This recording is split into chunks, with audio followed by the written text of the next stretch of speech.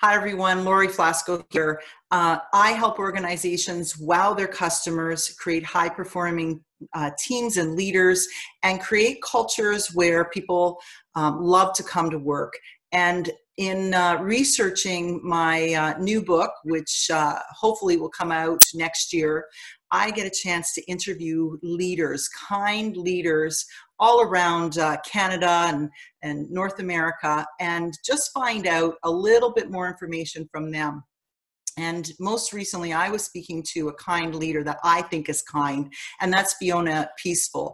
And Fiona Peacefull is at Niagara Health Systems. And I asked Fiona in the last interview who she thought was the kindest leader.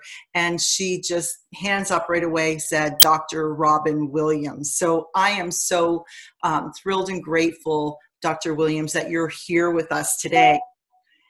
I'm going to just share quick information about Dr. Williams. You probably know of her because she's so influential in public health today. But she has, I knew her way back when my daughter was a baby, and she was a pediatrician. And later in life, she went on to be, and now is retired medical officer of health at the Niagara region, and then went to the province to work in public health, and has continued to have a special interest in pediatrics. And she's still sharing her expertise with the world. So thank you so much for joining us today.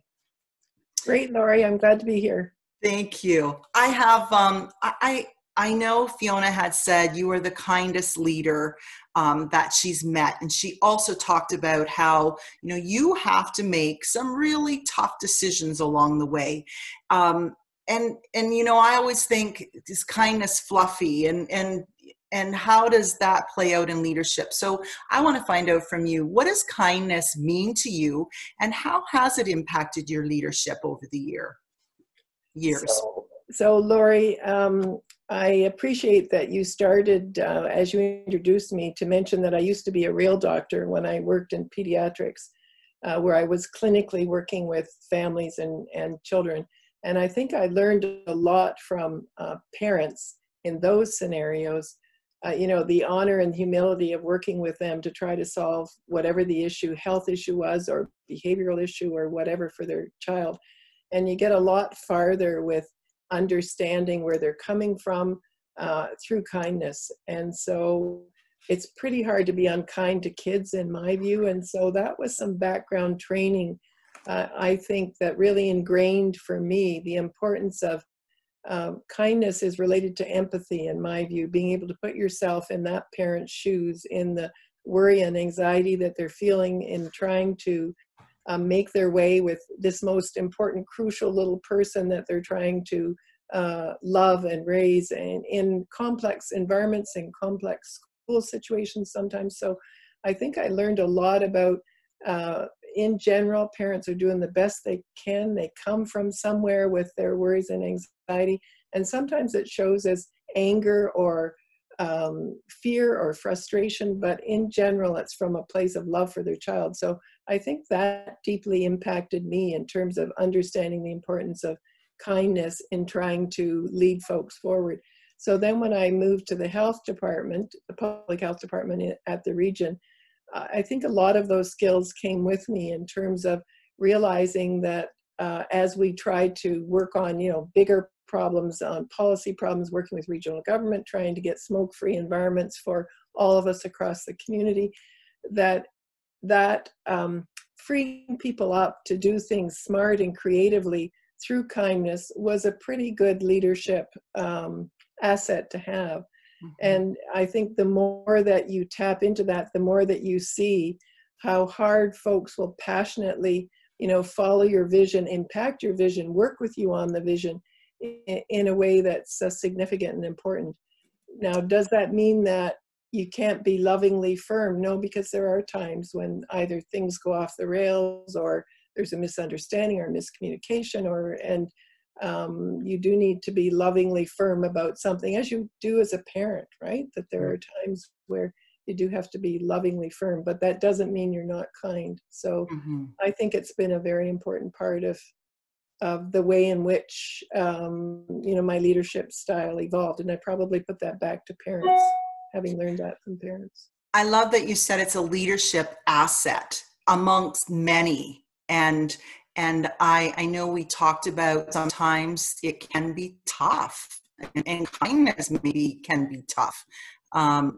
What happens in those moments for you?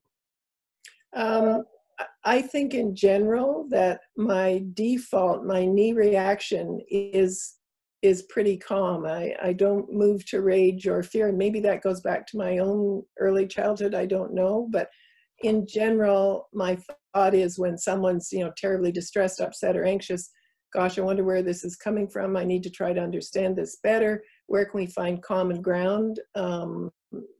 To try to move whatever the issue is forward. In terms of kindness and leadership, I think there are a lot of unkind modeling leadership out there, particularly south of the border at the moment, where it really is not valued nor an asset, and it's seen as a weakness. And I think all the more reason that we need to pay attention to it at this moment in time. I love that one of our stellar public health leaders, Dr. Bonnie Henry in BC, closes her media updates quite regularly with the notion of be calm, be kind, be safe. And I think the fact that she chooses that one of 3 constant messages that she sends to us is to try to counterbalance some of the unkindness that's evolving in leaders. Yeah, absolutely. I love that you and I were talking, and you used the term kindness epidemic. I think that is just a great term. What does it mean to you? Well, I use that because I think kindness works 2 ways. You give kindness and you get kindness back. It gives back to you to be kind, and it frees you up too to be creative, to be thoughtful, to be empathetic. So, I think it is just like COVID's a pandemic. I think kindness could be an epidemic.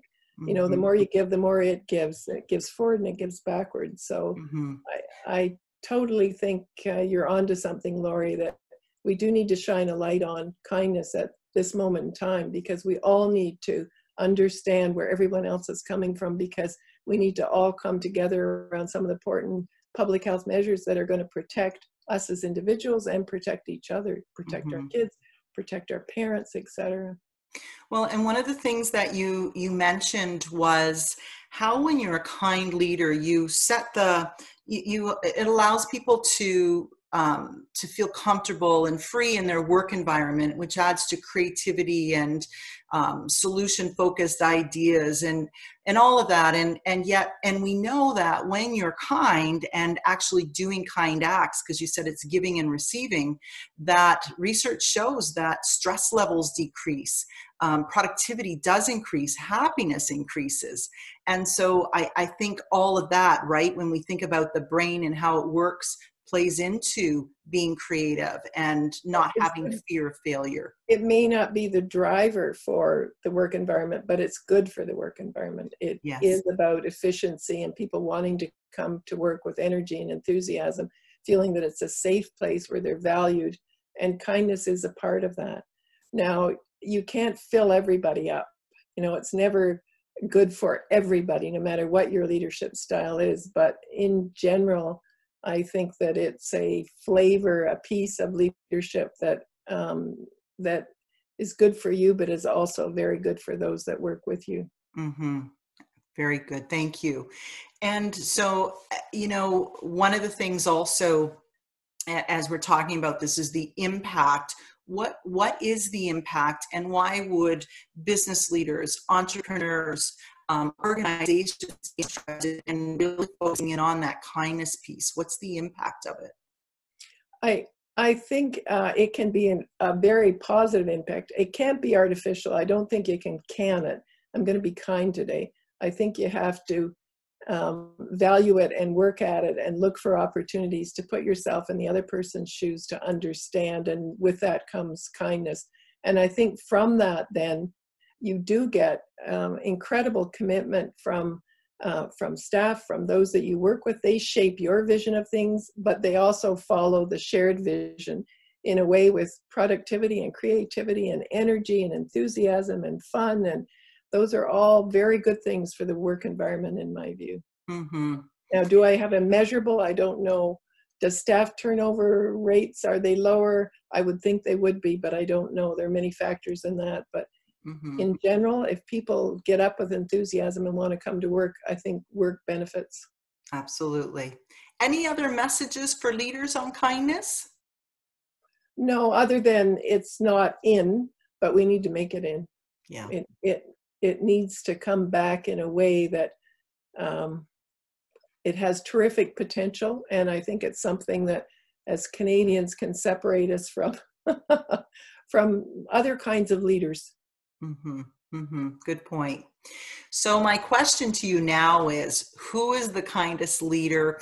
You and I had a conversation. There's so many that you've worked with in the past and have memory of, but who's the kindest leader that you are working with right now that you can talk about, and why?